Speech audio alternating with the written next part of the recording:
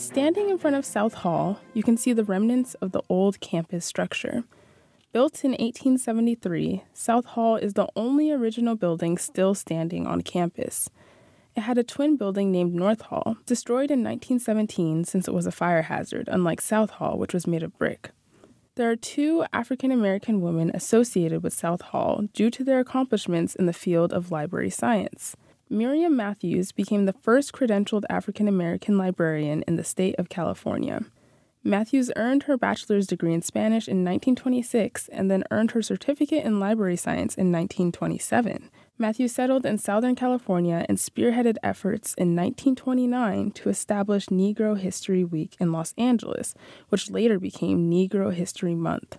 She also became branch librarian of the Helen Hunt Jackson Library, where she compiled a substantial research collection documenting the contributions of African Americans to California's history and culture. Matthews received many honors and awards during her lifetime. She died in 2003 at the age of 97. In 2004, the Hyde Park Branch Library was rebuilt and renamed after Matthews in her honor. Eliza Atkins Gleason came to Berkeley after earning 2 bachelor's degrees, one at Fisk University and the other at the University of Illinois. Both degrees were in library science. She was committed to the library profession and earned her master's degree from the Graduate School of Librarianship in 1936, which is now known as the School of Information here at South Hall.